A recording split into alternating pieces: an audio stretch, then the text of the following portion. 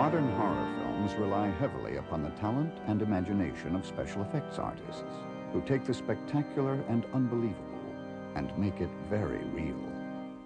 On the outskirts of Hollywood lies X.F.X. Studio, where special effects artist Steve Johnson designs the objects that nightmarish films are made of. Steve is part of the new breed of special effects artists who are enjoying a prominent role in today's horror entertainment industry. Once Boris Karloff and Bela Lugosi commanded the horror audience's respect. Now it is the special effects artist who receives the praise. This is stupid, but let's just... you better make sure it blasts really good.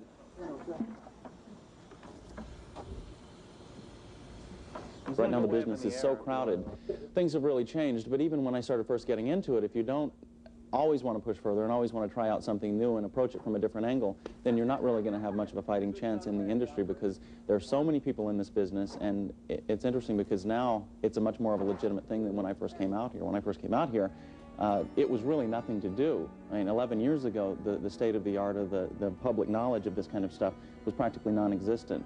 And so it was kind of a strange thing, and there weren't all that many people getting into it. In that respect, I was lucky. But now there are monster magazines all over the place, television shows like this one, and kids across America can see it and point it to their parents and say, that's what I want to do for a living, and it's a legitimate thing now. I think people have gotten very sensitized or desensitized to effects, and in a way, it's not like an amazing thing. They don't, I mean, it's amazing to them, of course, but they expect it now. I mean, I think when people go to a movie these days, more often than not, they feel cheated if they don't see something amazing in the film. It's like, where were the special effects? Like, let's go down the way and see another movie. I just wasted $7 and there wasn't a single effect in it. I think my favorite person would have to be Rob Bottin. Probably because he comes up with the wildest, most different ideas, and I think he chooses his projects very well, which is really important. He is an excellent designer, and as I said before, pretty much these days, I feel, and this is a broad understatement, but I feel anyone can do the basics. So now how I judge people's talent or competency is in design. As I said before, I think that's really the only true art left in this business, and that the keys to all of the things that used to be secrets are in 100 books these days, and videos and anything. So now the art really shows through, because people have to be good designers in order to stand out in this business, and I think Rob is an excellent designer. He's really good. He did Legend, well, actually it was released as Legend, and did the demon makeup on Tim Curry, which is one of the most beautiful designs I've ever seen makeup effects-wise. Perhaps the complexities and problems of modern society have caused audiences to demand increasingly sophisticated cinematic illusions. Special effects to shock, humble, and even outrage those that pay to see the films.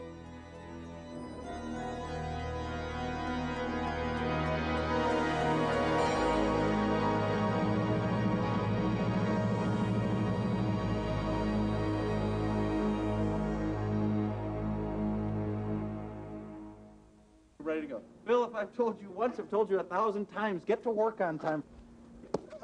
What? You came out of frame. Let's do that again. Real quick. Okay, it's okay. Oh, I'm hitting him in his hair. This is a guy who builds a bat, expects me to hit an actor with it, but he can't take it with himself. Here's the effect right here on the hand. Bam. There's a chamber in it that's filled with blood. So when the idea is when you hit, it spatters blood. And it supposedly sucks.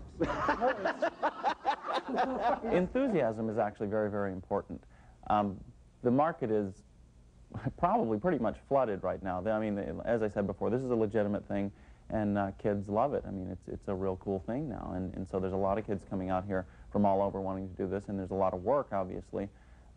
So you know, it's working, it's coming together. Okay, what we have here is a mechanical understructure for a close-up head for a Cool Whip commercial that my studio built at the end of 1988. It's for a Cool Whip commercial. It's a talking cow. They wanted the face to articulate the words very, very well. A little bit better than Mr. Ed, so we built a mechanical cow for them. We did two cows. We did a full body that could be seen with real cows, and then we did this one as an insert piece. The reason for that was we needed to get so much articulation into the face that it would have been very difficult for us to articulate the full body as well as we did this one. We had much more access.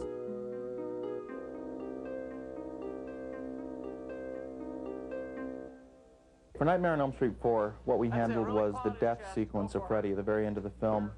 I don't remember exactly how many. It involved probably 10 or 12 different effects, all on different scales.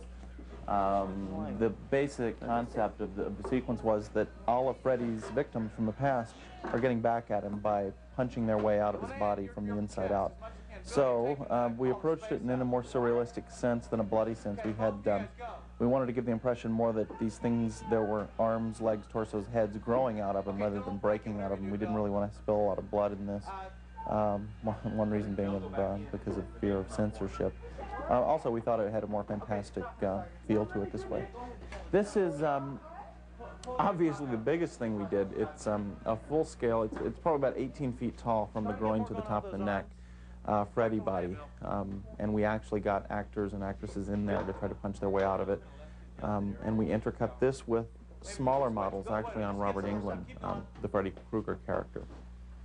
And they used a lot of smoke, a lot of Dutch angles, a lot of moving cameras to kind of conceal the fact that we were cutting between large and small scale props. And it worked out pretty well. It's more like a machine gun barrage of cuts in the final edit, and I think it worked out pretty good.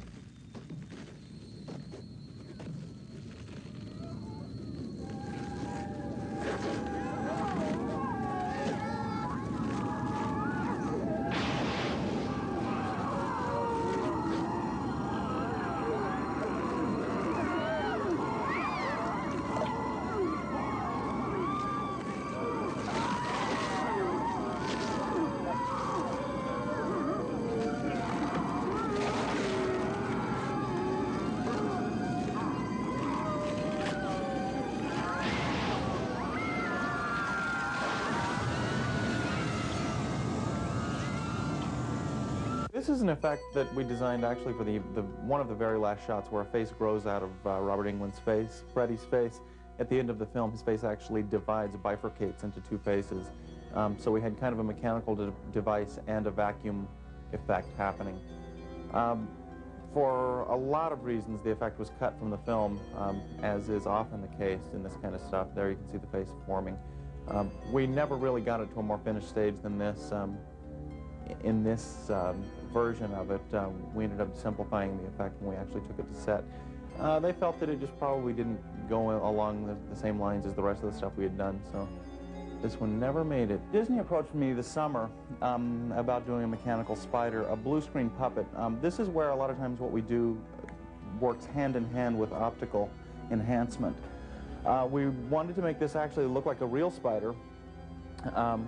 So in order to be able to operate it more easily, we built it about 3 times oversized. This actress, Lindsay Frost, comes to a point in the film when she deteriorates in front of camera. So we used several tricks. One of them involved her arm falling off as she reaches out toward the actor, and Treat Williams in this case. This is again from Dead Heat. This scene was eventually cut out of the film, but it's a pretty funny scene. There's the big giant birthday cake gets wheeled in. It's Joe Piscopo's birthday, and a dancing skeleton pops up out of it. Eventually wore a nice sexy bikini. And what we did here is we had an actress, it was Linnea Quigley in this case, wearing a black velvet suit, shot against black, with direct attachments to movement points of the skeleton. For instance, her head had a rod attached directly to a helmet that went directly into the back of the skull, so when she moved her head, the skeleton's head moved. Rods come out of the elbows of the skeleton, and she grabs onto the rods, which had the handles on them as well, to move the wrists. Her hips have pivot points attached to the skeleton hips. So basically all she had to do was dance in a very exaggerated manner, and the skeleton would dance as well. Karo syrup, thinned with a little bit of water. Food coloring, not just red though, you have to put a little bit of green and a little bit of yellow in there to give it that kind of brownish tint. I think it reads better on film actually and looks a little bit more visceral if it's not bright red. If you prick your finger and look at it under bright light, it's pretty vibrant red, but I think it's a little bit more visceral and more gut-wrenching to see a little dark brown to it, because that's the way it starts to look when it's coagulated, and I think somehow that triggers something in people's heads that makes them think it's a little more disgusting. And then you just need something that will make it a little more opaque. You can put baby powder in it if you suspend it and shake it up before you use it. That's probably the easiest home recipe for blood, but don't put it on your pancakes, kids.